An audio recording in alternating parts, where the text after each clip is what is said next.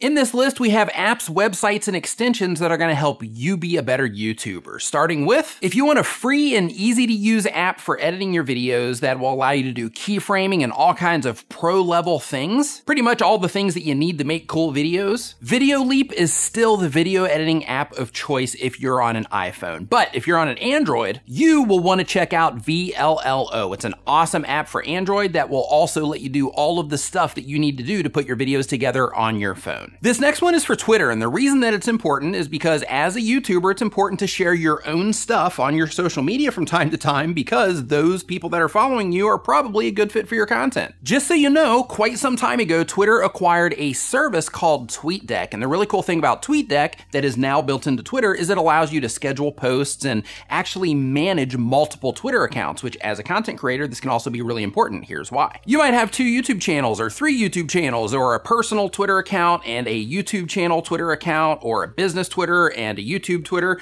You get the idea. Tweetdeck will help you check all of those accounts at once. It'll help you manage all the messages in those accounts, everything under one page without you having to log in and out of accounts all the time. Tweetdeck is free, which makes it even cooler. All you have to do is go to the Tweetdeck URL when you are going to Twitter instead of going to twitter.com. And it's pretty easy to use, set up, and all of that stuff that's important to us as people that are using the tool. Next on the list is for live streamers. If you're doing a live stream where you're showing anything at all on your screen, if you're training, you're showing how-to stuff, you're just having conversations with people and you want to pull up websites or YouTube channels or whatever, there's a little extension that I use called Page Marker that lets me actually mark on the screen while I'm live. Page Marker is also free, but the really cool thing about Page Marker is it just helps you bring attention to what it is that you're actually focusing on, because if you're streaming and you're trying to point to something, obviously people aren't going to see what you're pointing to. So when you use Page Marker, it helps you actually highlight what it is that you want to bring attention to. Now, this next one I mentioned in a video a while back while it was still in beta, but now it's officially open. This tool will help you with your workflow, everything from writing scripts to making sure that you're hopping on trends to answering comments in bulk, all kinds of really awesome features for YouTubers that help you simplify and optimize your workflow around producing content. The name of the tool is called TubeSpanner, and like I said before, one of the really awesome things about it is their trend spotter, where it'll help you identify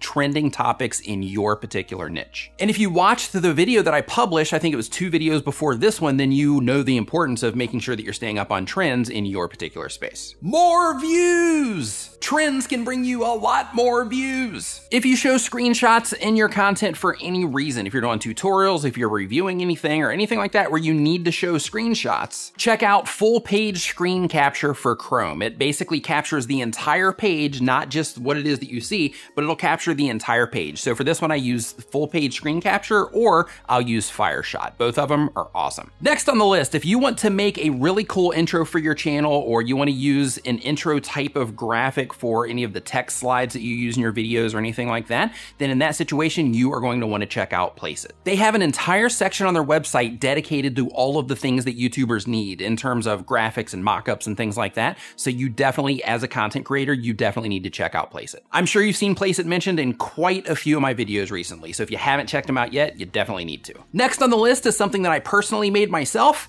which I think personally made myself pretty much means the same thing. But anyway, it's a content planner that works with the GoodNotes app. And within this content planner, you can set goals, you can do monthly recaps, you can also literally write out the content that you're wanting to make. You can even draw little arrows to content that you're going to link together, all types of really, really cool stuff. The planner is designed around how I make content and the things that I find important when I'm planning content and things like that, but you can check that out at padplanet.com. And that's PadPlanIt with an I, not PadPlanet like out in space. If you've been streaming a lot lately or you're new to live streaming and you found the whole process of live streaming to be complicated and you're like, oh my gosh, there's just so much involved with setting up all these scenes and doing all these complicated things, then you'll want to check out Streamyard. Streamyard is a web-based streaming service that makes live streaming crazy easy. I've actually been using it a lot lately when I do my group live streams on Saturdays. Oh, and those live streams, they happen every Saturday at 9 a.m. Eastern time. So as long as you're awake, make sure that you swing by and get your YouTube questions answered answered during Nimmin Live. But anyway, with Streamyard, another really cool thing about it is it takes the complicated part out of bringing other guests onto your show. So for example, if I wanted to have somebody come on the show, which I do, I just send a link out, I drop that link in Facebook, and then anybody that's in that Facebook group can join anytime they want. And there's no complicated setup, there's no complicated thing that you have to do in order to pull them in. They literally click on the link and then you just approve them and then they come right into the stream. It's pretty awesome. Do you need music for your videos, but you don't want to spend any money? If so, then this next one is for you. As a content creator, you may or may not know, depending on how much you explore what's going on inside of your YouTube channel, but you may or may not know that there is a free audio library put together by YouTube for YouTubers. It's called the YouTube Audio Library, and you can actually use the music that's in there. But here's one thing that I do recommend if you are going to use the YouTube Audio Library. The very first thing is I really recommend that you sort by attribution not required. And what that means is when you use one of those tracks, if the attribution is not required for the track that you're using, that means that you don't have to give anybody credit, which means that you're not putting anything at risk. However, if you download a track where the attribution is required and you forget to give credit, then you can get yourself into a little bit of trouble on YouTube. So because of that, you want to make sure that either one, you are making sure that you're giving credit where it's due, or two, you just use songs that don't require credit. Hopefully that little tidbit there just saved you a ton of headache. Since you are a YouTube content creator, I know some of you are using Luntz for your videos. LUT, just in case you're not familiar with what that is, it's called a lookup table, and it's kind of like a preset that you load into your videos so that you can make your color look awesome and things like that. For example, Vigard, the guy who edits my videos, he makes the videos look like this, and you can see that the color and everything, it just pops. Everything looks good. But the really cool thing about Luntz is he can actually dial all of that stuff in as a preset,